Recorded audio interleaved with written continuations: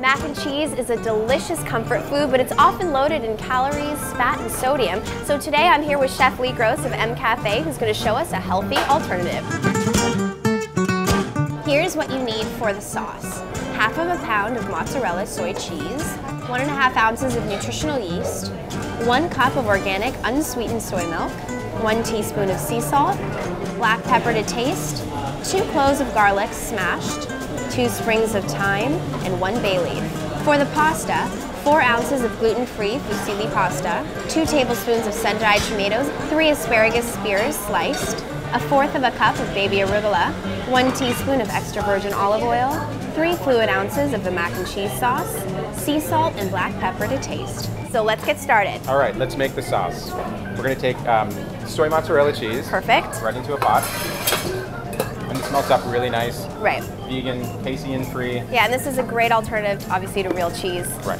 Not the same amount of fat and calories. Plant-based. Yep. And soy milk. Love it. Okay, so we're adding nutritional yeast.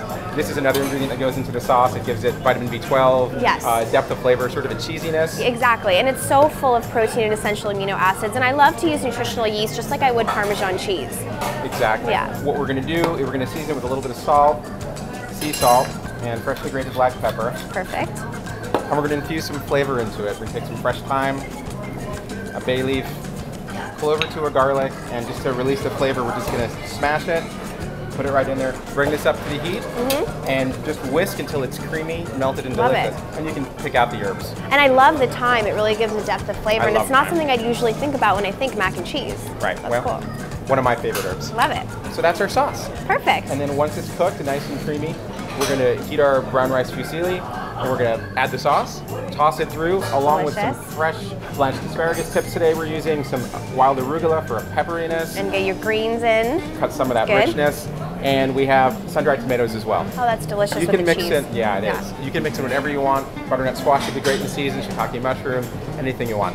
And that's it, it's very simple. All right, so we've made the cheese sauce, we've integrated all the components, and now we're ready for the taste test. All right. All right, let's do it. I can't wait.